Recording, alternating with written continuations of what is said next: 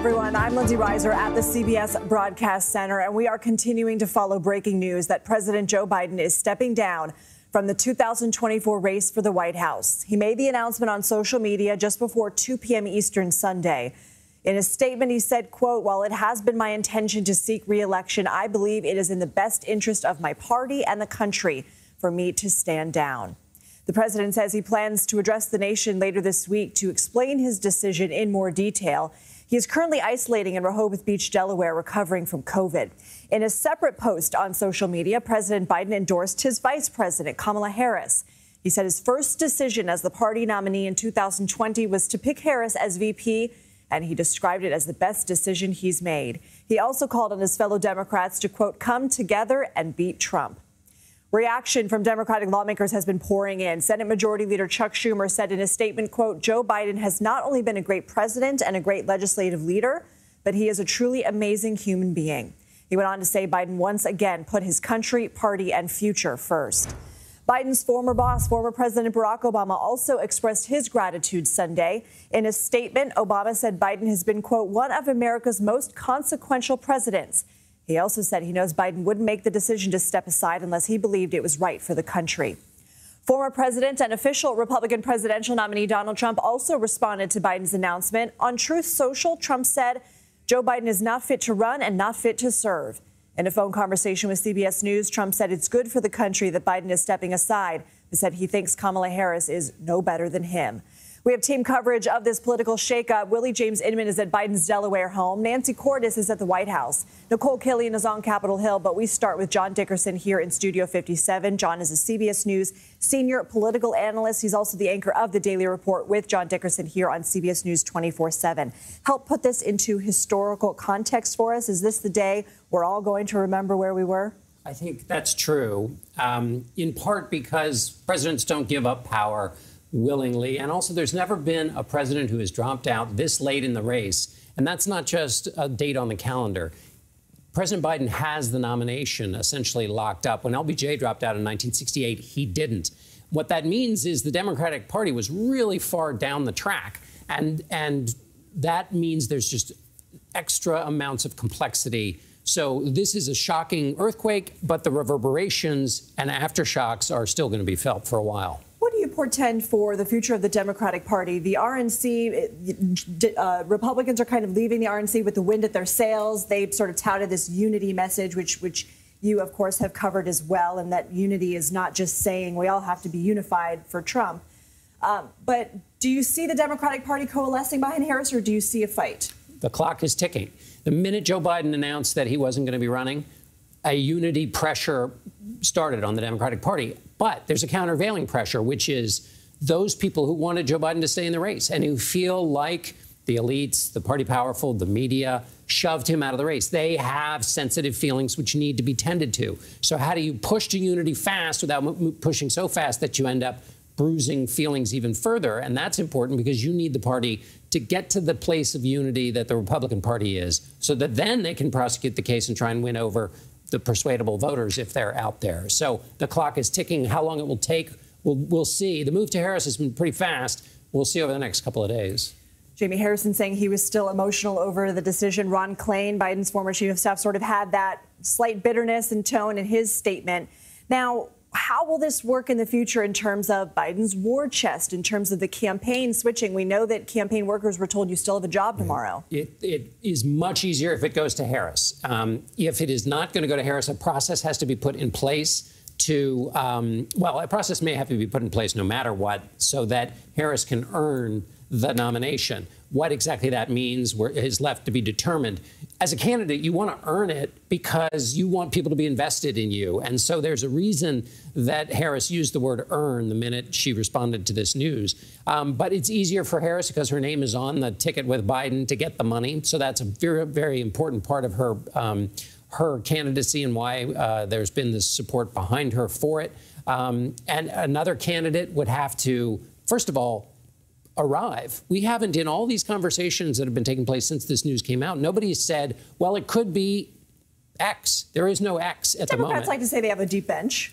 Well, they might, but the clock is ticking. And that bench somebody has to emerge as an alternative, because they've got to get lawmakers behind them. They got to get voters behind them. They've got to move. And the fact that one has not emerged yet gives you a sense of how difficult it would be for someone to emerge. And it would also be a good look for Harris, or whoever the nominee is, to earn that, because Republicans are going to seize on that and call it, as many have, a coronation. Sure, they will call it a coronation. I think at the end of the day, if the Democrats will prosecute a message, and the Republicans will say what they're going to say about a coronation, and if the Democrats are successful, nobody will care, really, because they will have been successful in prosecuting the case for why they deserve power and why Donald Trump doesn't. If the coronation criticism works with Democrats, it will work because they basically can't make an alternative case. They can't speak to those larger issues. So if the presidency is determined on like the internal rules of the Democratic Party, then the Democrats have failed to make a larger claim for the public. So they're doomed if it becomes about the internal workings of the Democratic Party. What about some of the far-right voices saying if he's not fit to run, he's not fit to serve? Is that going to go anywhere? Well, it'll stick the White House. It'll bedevil the Democratic campaign, because it's twinned with a second point, which is, wait a minute, what did you know and when did you know it about whether President Biden was fit to serve? Democrats will say the point was that he can't go for another 4 years, and so now is the time to take on Donald Trump and give, and I imagine some of them will start to say, so that people can make their choice about Kamala Harris, who will be the next president. So give them that opportunity to actually make the choice, not just be handed off to her in a second term. But I think that Republicans will pin the Democrats down on that, and Democrats are going to have to come up with a good answer. John Dickerson, thank you. CBS News White House reporter Willie James Inman is outside the president's home in Rehoboth Beach, Delaware. Good to see you. What can you tell us about what's been happening behind the scenes and what discussions led up to this bombshell announcement today?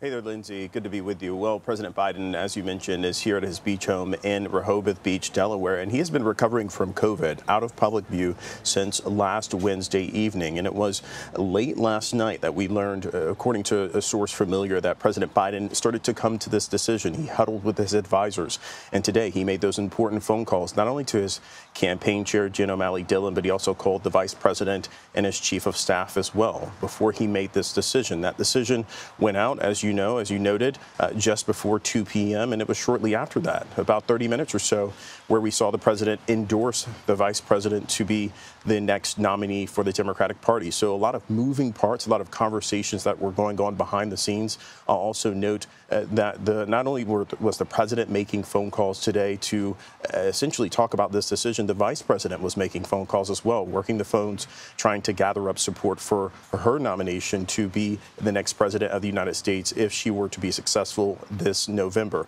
But still, this is just sending political shockwaves, as you and John were just talking about, across the nation, with the president bowing out of the race, bowing to that pressure that we've been seeing grow, with more than 3 dozen Democrats coming out and saying that the president should step aside. Lindsay. Willie Inman in Rehoboth Beach, Delaware. Thank you. Joe Biden is grounded.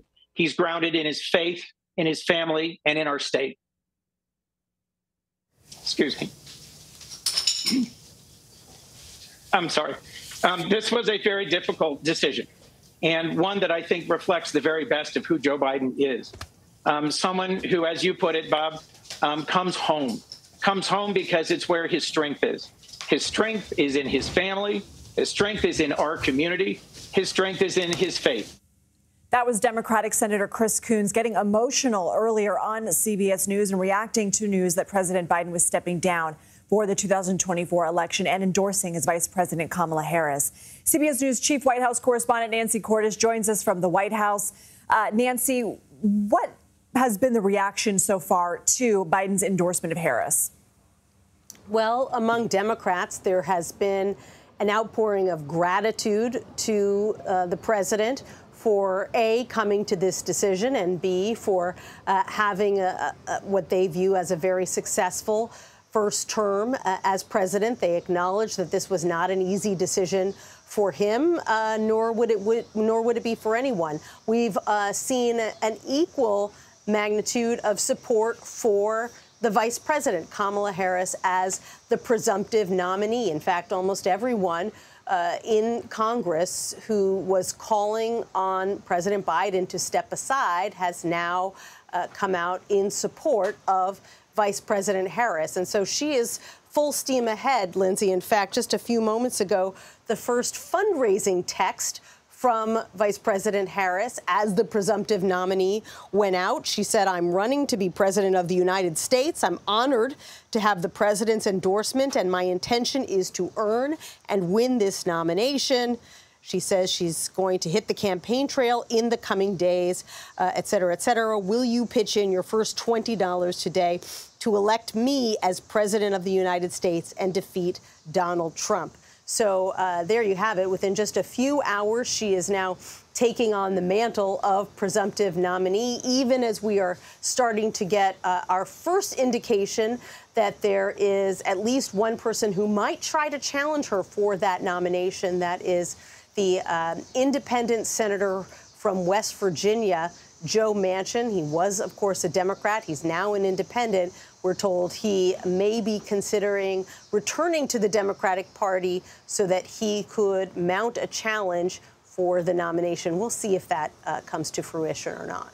So that said, who would be some VP contenders that are part of the conversation right now on a Harris ticket? Well, you hear the most talk about governors from battleground states, and there are several of them to choose from. There is Roy Cooper. He is the governor of North Carolina.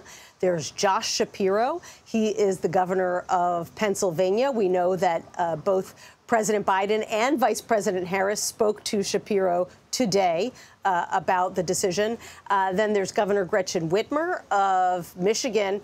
And then another name you hear a lot is Senator Mark Kelly, who's from another battleground state, Arizona. So those are some names you hear bandied about, but it's certainly not limited to those names.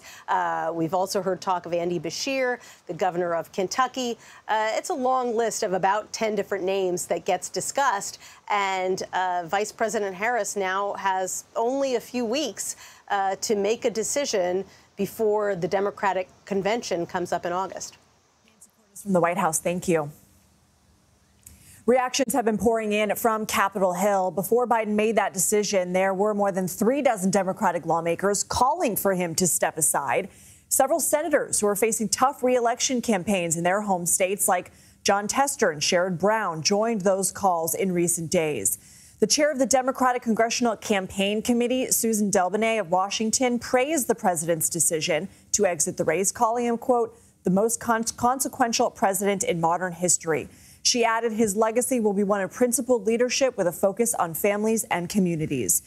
Senate Majority Leader Chuck Schumer said in a statement, quote, Joe Biden has not only been a great president and a great legislative leader, but he is a truly amazing human being. He went on to say Biden once again put his country, party, and future first. House Minority Leader Hakeem Jeffries said, quote, President Biden is one of the most accomplished and consequential leaders in American history. America is a better place today because President Joe Biden has led us with intellect, grace, and dignity. In contrast, Republican Congresswoman Elise Stefanik of New York said, quote, if Joe Biden can't run for re-election, he is unable and unfit to serve as president of the United States. He must immediately resign. Let's bring in CBS News congressional correspondent Nikole Killion. So, Nikole, what other notable congressional reaction are you following? Well, I think you summarized most of it. I mean, look, one thing I would point out is that in terms of some of the congressional leaders that we have heard from, while much of their statements have been in praise of the president, they have not necessarily endorsed Vice President Kamala Harris, whereas we have seen more rank-and-file members do the same. I would also note that in terms of congressional Republicans, as you pointed out with Congresswoman Stefanik or GOP Conference Chair Stefanik's statement, there are a number of congressional Republicans who believe that the president should resign. That being said, there are other more sympathetic Republicans like Mitt Romney who praised the work of the president and said that he felt that he made the right decision, but didn't go as far as some of his Republican colleagues. One thing I would also note is that we know that the vice president has really been working the phones for the better part of the day, reaching out and speaking with a number of congressional members and leaders, everyone from Democratic leader Hakeem Jeffries to the chair of the Congressional Black Caucus and other chairs of what is called the Tri-Caucus, the chair of the Congressional Hispanic Caucus, as well as Judy Chu, who heads CAPAC, which is the Organization for Asian American Lawmakers. In addition to that, we know that the vice president has also spoken with the chair of the Congressional Progressive Caucus, Pramila Jayapal, as well as the chair of the New Democrat Coalition, which makes up a broad swath of Democratic members in the House, Congresswoman Annie Kuster. So she has been, really trying to shore up support among members, many of whom who have already come out in support, endorsing the vice president, but certainly understanding that she may have more work to do to fully shore up that support from congressional Democrats as she seeks to become the nominee. That said, Nancy had mentioned the name Joe Manchin. What are you learning from sources about the appetite of coalescing behind Harris versus an open primary? Well, I think, that is something that remains to be seen. There have certainly been some calls for an open primary or a mini primary of sorts. But I can tell you, having just gotten off of a call with organizers unrelated to the Hill, I would note that, and this is a key constituency group in support of the Biden-Harris administration agenda, the point was also made that this really is a time to try to unite, that there is not a whole lot of time to move forward in the sense of, names have to be printed on ballots, and also understanding that it's important to try to elevate someone to the nominee position as soon as possible, again, so that the party can move forward. Nikole, Killion, thank you. Let's bring in CBS News Chief Foreign Affairs Correspondent Margaret Brennan. She's also moderator of Face the Nation. And Margaret, you spoke with Senator Manchin this morning. He said, don't look at me, nothing to see here. How much can change? What are your sources telling you about his current mindset and what would have to happen for him to throw his name in? Well, independent Senator Joe Manchin of West Virginia, remember, he just recently left the Democratic Party. He's been harshly critical of it, saying that it has lost touch with working class Americans in particular. He was making the case on Face the Nation that he thinks this is a problem. At the time, he was talking about Joe Biden stepping aside. When I asked him, would he support Kamala Harris, he said not unless there was a change in platform.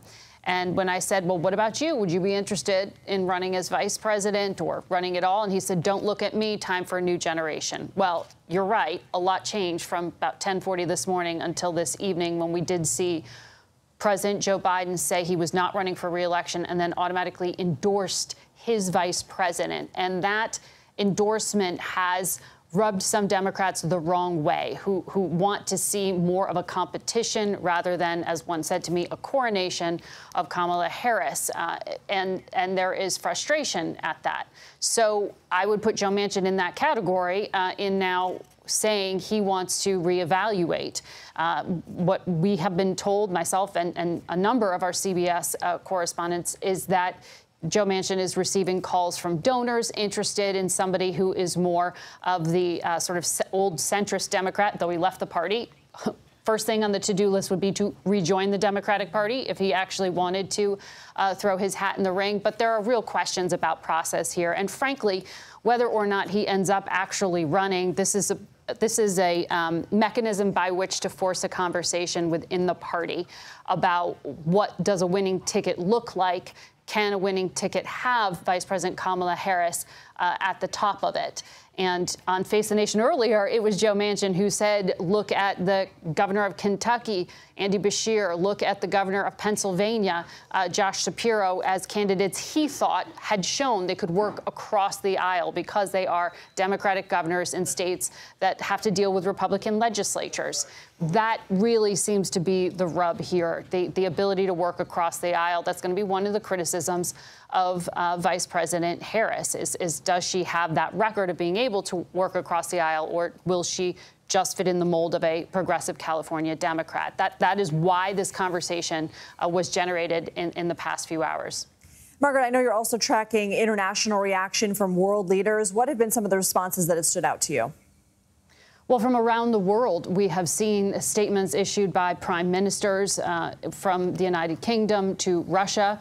Russia notably jumping on the disinformation campaign and repeating what sound an awful lot like some of the criticisms we've heard from Republicans in this country, which is to claim that there was a conspiracy here to cover up the true nature of Joe Biden's mental state and to say that journalists were part of some great conspiracy. That's the talking point out of the Kremlin overnight, and you have seen that amplified. So this is a question, frankly, that Democrats will have to answer for. It's exactly when was it persuasive that you needed to come to this extreme measure of 4 months out from an election, switching out the top of the ticket? Was it just June 27th and that debate, a debate that Democrats asked to have because they wanted to inject some energy into the conversation by showing that the president could be quick on his feet and sharp on the issues, something that backfired and then just over the past 3 weeks has led to this very painful process for Joe Biden himself and for Democrats who are openly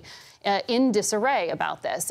At least this Sunday, we have a conclusion to the question of whether Joe Biden could stay in the race or not. We still don't know just how competitive Kamala Harris will be at the top of the ticket. We know coming into this weekend, the CBS polling had shown that she was about behind 3 points in a hypothetical head-to-head with Donald Trump. But that is something that world leaders will continue to watch. And we know, even just this week, one world leader, Israeli Prime Minister Benjamin Netanyahu, expected here Tuesday, will meet with President Biden and Vice President Harris. He'll speak to Congress, and there are open questions of will he go and meet with Donald Trump? You are seeing world leaders try to hedge their bets here, build relationships with what could be an incoming administration, and openly wondering, what does that mean for the world? Margaret, Brennan, thank you.